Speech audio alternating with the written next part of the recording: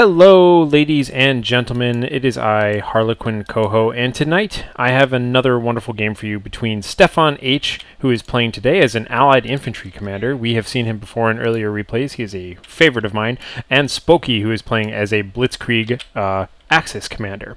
So, I'm going to go ahead and get this replay started here, and we'll take a look. I'm going to swap on back to Stefan, and we'll just see what's going on here. So, I'll try and paint this whole replay for you in big pictures here, just so you can kind of get an idea of where we're going with this.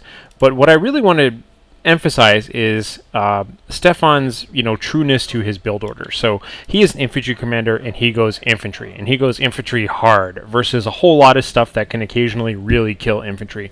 And you get to see a lot of infantry versus pumas and versus tanks and versus all sorts of crap, and he just does a fantastic job of using his units and using them well. So you'll notice right off the bat, very first engineer squad builds a barracks, and he goes right into a rifleman squad.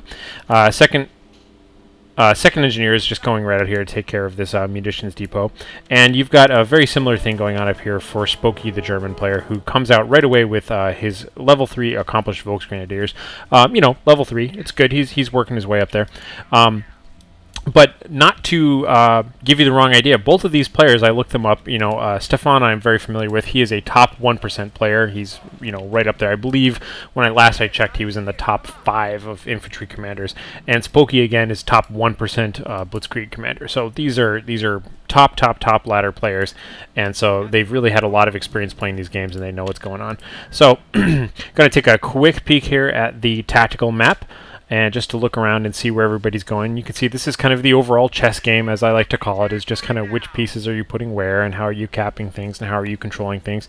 And this will flux throughout the entire game. But for the most part, you can see Stefan is going for the capture points that he knows he needs in terms of controlling the map and getting the ammo and fuel he needs.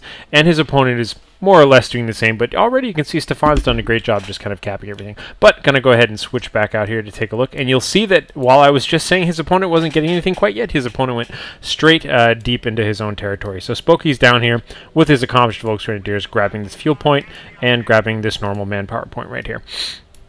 So, we have our second rifleman squad out. Now, it's worth noting that Stefan just went straight into rifleman, which, when you get right down to it, is technically a little bit faster. I like starting off with gladiator riflemen. I just always get gladiator riflemen because they're fantastic. But Stefan, on the other hand, just kind of knows he just wants to get a lot of units out quickly, and so he just goes for regular riflemen, which is really nice because by the time that he researches the Browning automatic rifle upgrade as fast as he possibly can, he has at least 2 riflemen out already. And here we go. You can see the riflemen versus the early Pioneers is just brutal. Now, a lot of players like this rifleman feel just because anyone who has noticed this before hates the fact that 2 Pioneers in equal combat tend to defeat 2 Engineers. And now here you can see here's 3 Engineers versus all of these accomplished Volksgrenadiers. Engineers retreat right away. He doesn't even take a single loss. Great choice. Meanwhile, we've got Riflemen versus Pioneers, and they just do so much better than having to mess around with a bunch of Engineers.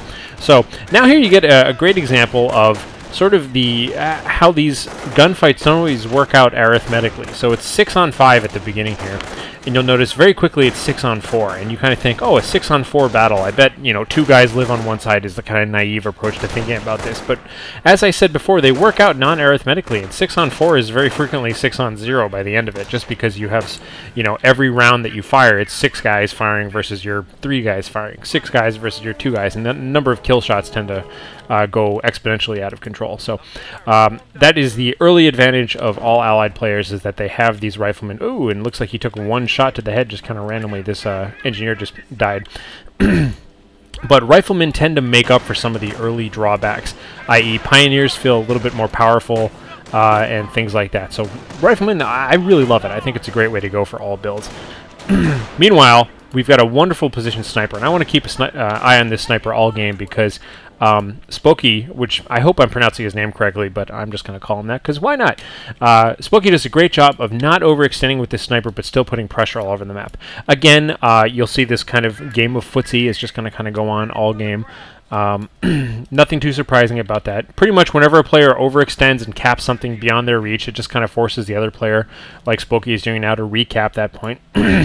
Meanwhile, Stefan, being very aggressive this game, about keeping control of this area. Now, you just saw that this single engineer just got sniped. Already, this sniper's got 3 kills. I don't think he saw it. He's really got to retreat, and he does not. You can see he just took his helmet off right there, and this sniper is already paying for himself by keeping track of things. Meanwhile, this is a brutal force to deal with here. Stefan is marching around the map right now with a gladiator rifleman backed up by 3 full health flame engineers with a flamethrower.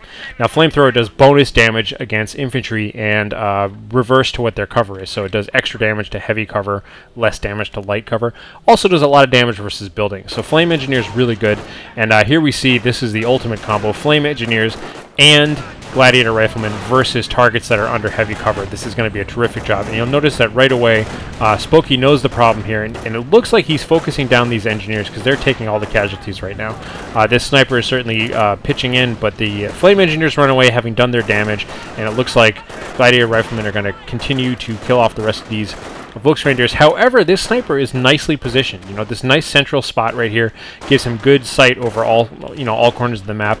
The riflemen run in. I kind of would like to see gladiator riflemen can charge up and sprint in, but just look at how he's backing away the sniper. He takes one last parting shot, and he knows that he's got enough. Now, this is a good use of a grenade right here. Boom! You can see that. I just love how this the physics affects this debris here. I don't know how well you saw that, but these gladiator riflemen got to get out of here right now. There's a sniper there. He's retreating, and boom! Right in the back. Unfortunately, that's a huge loss right there. Having to buy that really expensive gladiator rifleman unit one more time. Anyhow, we will see a massive 12 kills for this sniper. Very, very effective sniper usage here. And suddenly here comes our first camouflage. Now, I haven't really had a chance to go over the commander abilities yet, but for anyone who's new, infantry commanders, as you would suspect, rightfully so, focus mainly on infantry. He has this camouflage ability, which can camouflage a unit, and as you level it, they gain bonuses to attack as soon as they leave camouflage.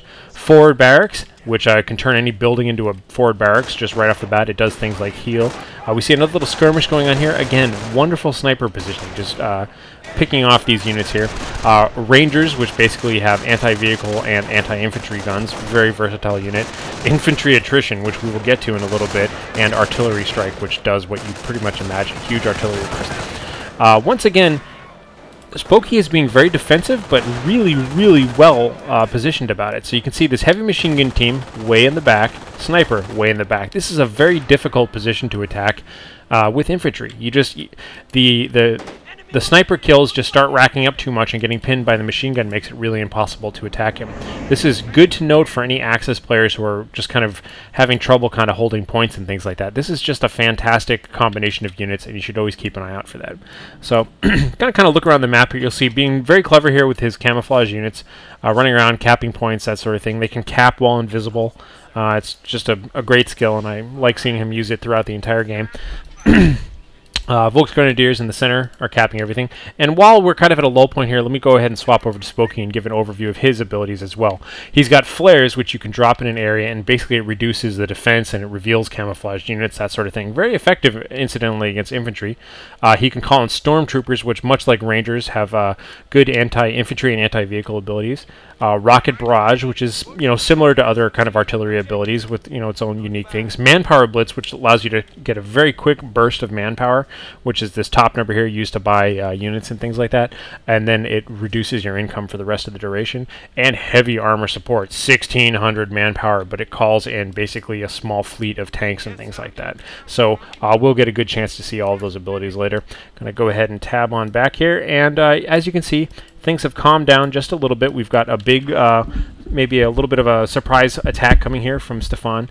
Now let's take a look at his build orders here, and you'll see that he pretty much just went straight for a supply yard after he got the Browning automatic rifle upgrade.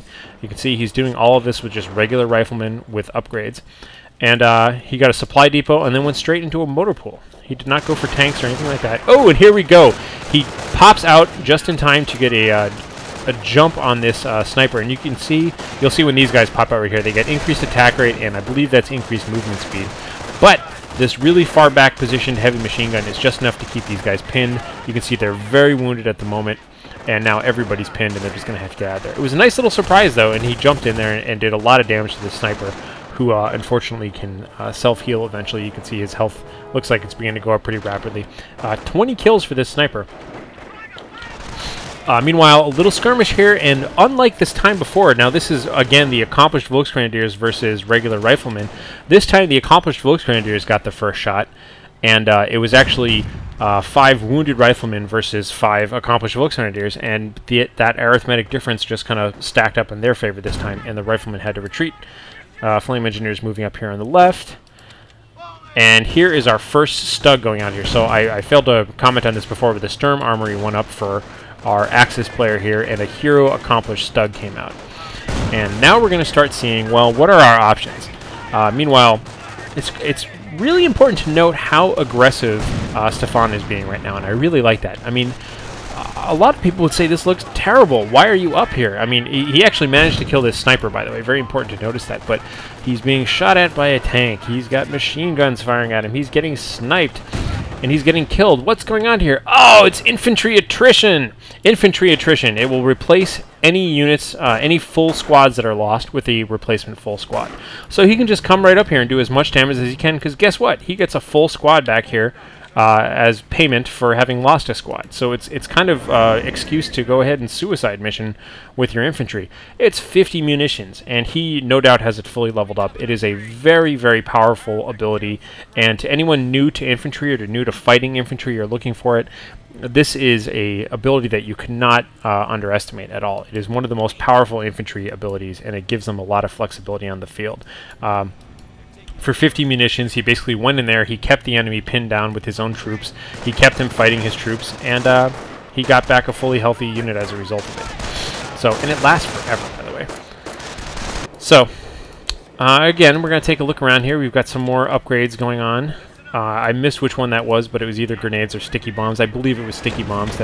Most people get sticky bombs before grenades anyways. Oh, and this Puma's coming out here, and these poor engineers don't know which way to run. This Puma does terrific damage. It's got a multiple shot burst out of its main cannon, which is very effective against infantry. You can tell here based on this little number right here on the right, that's the effect against infantry. It's got 3 infantry kills. It has 5 versus the infantry. To give you an idea, I believe that's kind of a random number. Not random, but it's an arbitrary number between 1 and 10. So it's pretty good. Sticky bombing the heck out of this accomplished Stug. You can see damaged engine. And now here's a great tip here. So we've got our first Greyhound armored car coming out for Stefan. And it's interesting to note that he went for the Greyhound, even though he already saw tanks out. He didn't go for the anti-tank guns. So you'll see that the turning radius of the Stug is kind of bad, but if you get in really close, it just cannot turn as quickly. And so this Greyhound can just constantly flank and get rear armor shots off on him. And boom, out of control he goes. Greyhound's going to have to get out of the way so he doesn't get run over. The slow motion out of control like that can sometimes be a little bit bad because they can get a couple of shots off before they die. But just very elegant use. He didn't take any damage there. That was, you know, some sticky bombs from some infantry and a Greyhound, and that was all it took to completely kill that hero Stug. Very elegant solution there. A lot of people could, you know, lose a lot of units to that sort of thing. There's a Puma armored car here with the upgraded barrel that does a little bit of extra vehicle damage. You can tell it normally does 3. It does 3 plus 3 now. Normally does 1 against tanks. It does 1 plus 3 now. 2. It does less against buildings now, I suppose. Oh, sorry, 2 plus 1. Just 3. Basic math. Anyhow. So our accomplished Volksgrenadiers, once again, are just kind of marching through the backfields here, and now they are really getting picked off by this Greyhound armored car. It's worth noting, if you take a quick look at this vehicle, if I can get in there, he, right off the bat, upgraded his... he upgraded the armor plating on the sides of it, the armored skirts, and the 50 caliber gunner. So very effective against infantry, once again. 1 plus 3 against infantry now, very effective. Middle of the map here, really just kind of playing footsie. You can see some cloaked units just popped out here, and looks like they killed off some Volksgrenadiers now to cap this center position once again. And the hero Stug is back, not to be deterred by his last sticky bombing endeavor. We got a little bit of Puma versus armored car here, and surprisingly, the armored car is the only one taking a beating so far. I'm just going to keep jumping around here to keep an eye on what's going on here. The Stug is now taking up a central position. Again, shots going back and forth. Still not a lot of damage done to this Greyhound. It's doing super... Oh, and there's a little mini crit there. Whenever you get a hit against a vehicle, you get a chance to roll against a crit table. And one of the crits is things like destroys engine and kills gunner is one of the results that you can get off that. Boom! And we have a small little Ranger flank